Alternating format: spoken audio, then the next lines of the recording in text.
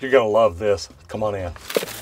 So slab leaks are a big deal in Texas, and especially here in North Texas, when we go from dry to wet, foundations move around, we're on black soil. What we've got is, my plumber called me yesterday and said, hey look, we've got a lot of fittings under this house that the fittings are broken. And I wanted to look at it because when I worked in industrial, I realized and learned early you can't put fittings in a bind because that will cause problems. So whenever he told me about that, I knew I wanted to come out here, get up under the house and look at it to see what kind of problems there were. You know, this house was built in the mid-80s, and that's when we went from cast iron to PVC, and plumbers who had been installing cast iron knew you really didn't have to support it super great. It didn't have to be perfect, but PVC is a little bit different. You need that continuous bedding. If not, when you throw the earth on top of it and start packing it down, it'll put those fittings in a bind. And unfortunately, I'm afraid that may be what happened here. So let's check it out.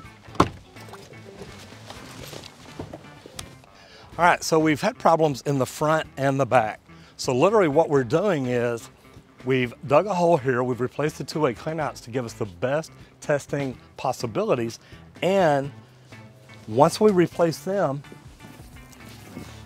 we realized we've got problems everywhere else. Now, welcome to Texas, we've got mosquitoes. So what we're gonna do is, we know we're good here. We've got a tunnel in the back. We're gonna go under there because that's where the fittings are.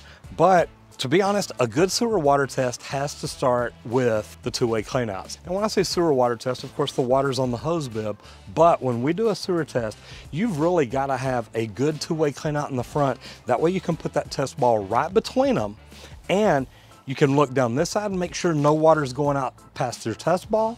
And on this side, you can actually fill it up to the slab level so you know everything's good. Let's walk around back and see what we got. All right, so as I said, this is around back. So what we've got is, he had to pull part of his deck. So he's got a deck on his patio, and we gave him a price to do it, but he said, look, I'd rather do that myself, which we're good with that. Anything we can create for our customers to help them save money. So he removed the deck, stacked it up over here. We dug a hole and tunneled up under, and you won't believe some of the stuff that my plumber found, but we're gonna climb under there and look at it now. As you see, they've got the area roped off. He removed the deck here. The dig crew came in, dug up under, and the bad thing is, anytime that there's just pipe laying on the ground, you know that that's not a good sign. Okay, so here we are up under a house. As you can see, we've got water lines. We've got a line going over here to a bathtub. But here's my problem, and here's what you see. We've got a break here. And the reason that we've got this break is this was not put in a smooth situation. And what I mean is, all this was in a bind. And you know that because it's pushed off center and it's pushed back this way. Now, I don't know what did that, but my thought here is that when this pipe was put in, either there wasn't a good bedding so that the pipe set right where it's supposed to. Maybe they left voids, and when you backfilled it, it pushed the pipe around and it moved things around. Because this is pushed off center, and I've got a couple of different problems with it. If you look at it, it's pushed over this way, but if you look at the pipe back here, it looks like it's angled over this way, and I need it angled right straight at the pipe back here. This is a toilet. This is a sanitary tee going up to catch a toilet. Y'all have heard me talk about the Wisconsins? Well, here it is. You've got a sanitary tee with a side inlet. They reduced it down to 1.5 inches so they could come over and catch this tub that I told you about. Here's the thing is though, this looks like it's pointing this way and I need it to go over here.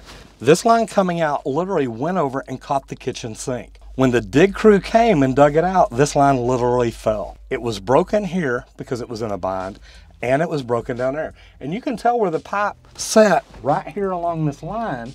It's pointing this way and I need it over this way. There's something wrong with the way it was installed because it was put into where this fitting was continuously in a bind. Now this fitting's been here for about 30 years, maybe 40 years. This house was probably built early to mid 80s. And to be honest, I mean, look, the copper lines look great. There's plenty of sand here. A lot of it was good, but from what we know about the front and here, anytime there's a break on a PVC fitting, you know something was not installed properly. When the fittings are installed, everything should be stress-free. It should literally just set right where it is. Everything goes together. It's not in a bind. It's not pushing. It's not pulling. It's not tweaking. Because over the course of years, you put this in such a bind, eventually it's gonna break. And it looks like it broke here. It looks like it broke here. And it looks like it broke on the other end, right under the kitchen sink. So all this raw sewage has been going up under this house for God only knows how long. So as you can see, this looks like a break. Remember, I said the pipe needs to be installed stress-free. Here's the issue is, if this pushes down, it's gonna cause this to break, and that's exactly what happened. What caused it, how long has this been? I have no idea, but as you can tell, we had to chip out a little concrete to get up in here.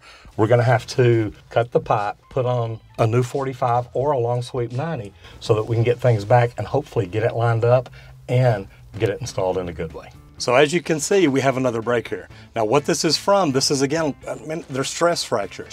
Somehow this was not put in good. It wasn't supported properly where it wouldn't move. So if you're a plumber, think about this. When you're doing rough ends, make sure you have a continuous, solid, steady bed under your pipe. Should come up just over halfway, pack it in tight, because when they come in and put the dirt in on top and start filling it in, you don't want places that the pipe can move and put your fittings in a bind. That's what's gonna happen. So as you can see back over there, we have another stress break. Guys, it doesn't take a lot to do this right. What it takes is a continuous bed along the bottom of your pipe. You wanna make sure you come up around it. You see there's plenty of sand around here. You would think that it could have been done right. Somehow, somewhere along the way, something happened. A pressure, a weight, probably from the earth, from the backfilling and things like that. Maybe from the concrete. We're under a beam here. Something moved it around, and as you can see on that separation there, I mean, it pulled apart about 1.5 inches. That's a lot of stress to put on a fitting or a joint for that many years.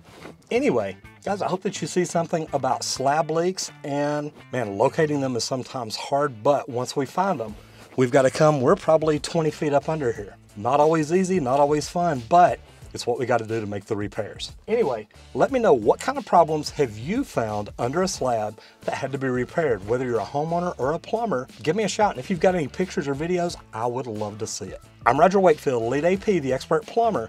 I'll see you in the next video if you don't get flushed.